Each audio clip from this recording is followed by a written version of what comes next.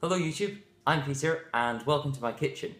So today I decided to make something a wee bit different. They're my layered mango, white chocolate and coconut slices. I think that they taste amazing. They are one of my favourites already. So on the bottom is a coconut jaconde sponge, gluten-free.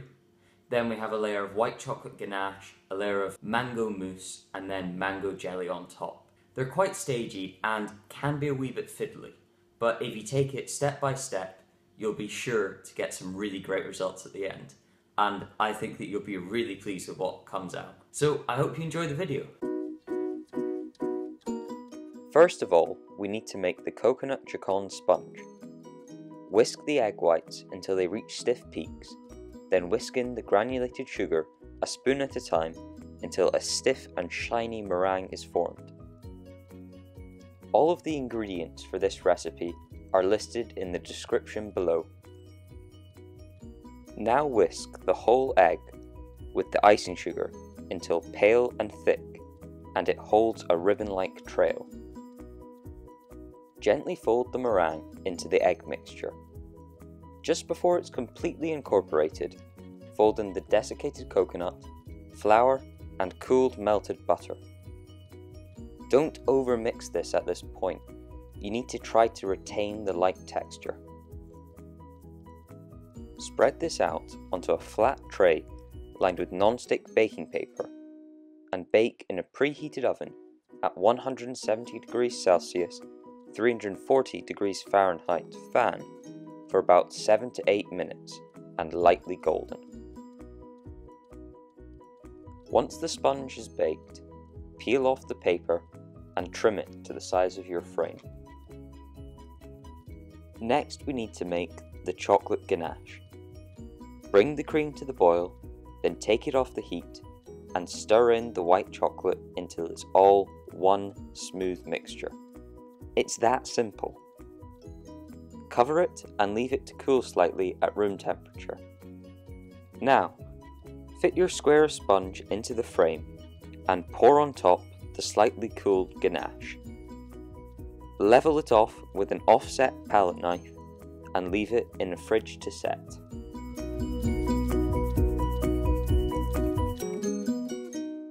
The next job to do for this awesome cake is to make the mango mousse. First of all, boil up the mango smoothie and reduce it by about half. Pass this through a sieve into a measuring jug and measure out 400 ml of this thick smoothie. Whilst you are boiling off the smoothie, whisk together the egg yolks and 110 grams of the sugar until very pale and thick. Whisk in the 400 ml of hot smoothie and then return to a very low heat, stirring constantly. You need to cook out this custard until it just thickens, or it reaches about 80 degrees Celsius, 175 degrees Fahrenheit on a thermometer. Make sure you don't let the custard boil, or else it could curdle. Take the custard off the heat, squeeze out the water from the soaked gelatin, and stir it into the hot custard. Cover this and leave it to cool. The next stage for the mousse is to make an Italian meringue. Put the remaining 240 grams of sugar into a saucepan with the water and stir over a high heat until the sugar has dissolved. Once this has happened, leave the sugar on the heat without stirring it. When the sugar mixture comes up to the boil, you can begin to whisk the egg whites to stiff peaks. Once the sugar reaches 121 degrees Celsius, 250 degrees Fahrenheit on a sugar thermometer, you can take it off the heat and slowly pour the sugar in a steady stream down the side of the whisking egg whites. Leave the mixer on high speed until meringue has cooled down to room temperature and is lovely, thick and glossy. The last part for the mousse is to whip up the cream to soft peaks. When the mango custard is cool, pour it in with the meringue and mix it in. Then fold through the whipped cream until it's all combined into one smooth, moussey mixture. Pour the mousse on top of the set ganache so that it is a little over an inch deep. If you pour in too much, the slices won't stand up when you cut them. Level off the mousse and put it back in the fridge to set.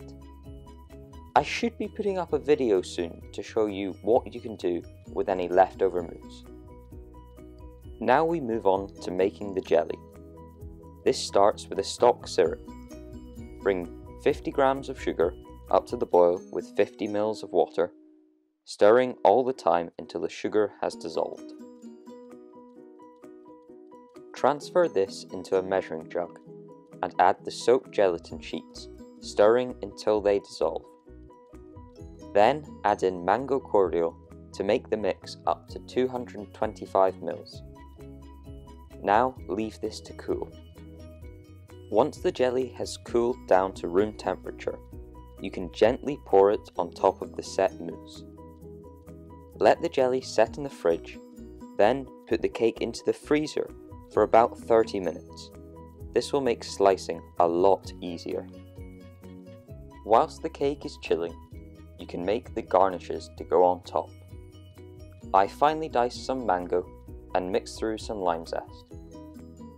Then I made some tiny teardrops from dragging the back of a spoon through some melted white chocolate. Once the cake is very cold, use a blowtorch or a hot damp cloth to loosen the cake frame.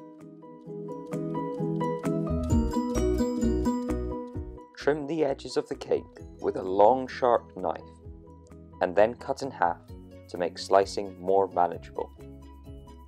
Using a ruler, measure out the slices. I got 16 slices from this cake, about an inch wide for each one. Cut down in one smooth motion, then use an offset palette knife to lift up the slice and transfer it to another tray.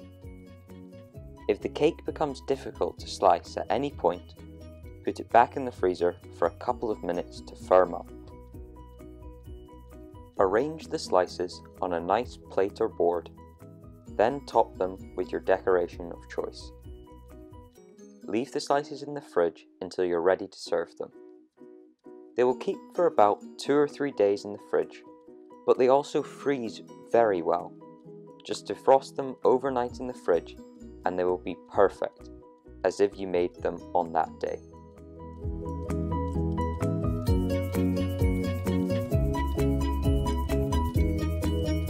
I'm actually entering these in a school staffy pupils bake-off tomorrow, so I hope that they're going to do well, and I'll see how that goes. Thanks very much for watching the video. If you enjoyed it, please like, share and subscribe, and also go and check out some of my other videos that I've linked in the description below. Thanks very much for watching, guys. I'll see you soon. Bye.